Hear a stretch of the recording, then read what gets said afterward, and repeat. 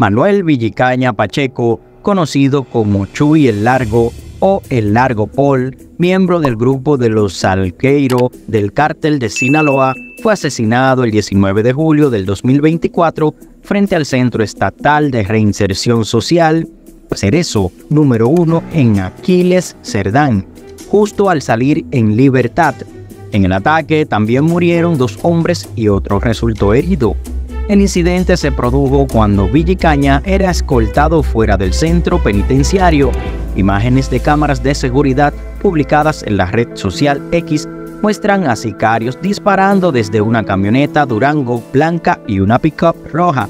Los ocupantes de la pick-up se dieron a la fuga, mientras que la Durango quedó abandonada con 2 cuerpos dentro. El tercer fallecido fue encontrado en una terracería cercana. Javier Guillermo Rembao Pompa, de 25 años, también murió en el ataque, aunque inicialmente se reportó que formaba parte de la Dirección de Seguridad Pública Municipal.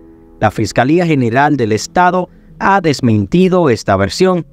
El otro abatido, cuya identidad no ha sido confirmada, presuntamente pertenece a la Secretaría de la Defensa Nacional, Sedena. Martín Eduardo González López, confirmado como miembro de la DSPM, resultó herido y fue llevado a un hospital bajo custodia de seguridad en calidad de víctima.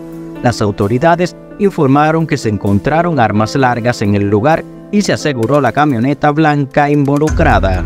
Hay huevos con tocones, gobiernos y contrarios, y los que traicionaron su nombre ya está anotado. Pa' limpiar una plaza solo hombres adecuados, solo con 2 patrullas facilitan el mandado. Se ha juntado entre muchos y ninguno lo ha logrado, y los que se nos fueron cayeron como soldados. Chihuahua tiene dueño, el Señor lo ha confirmado.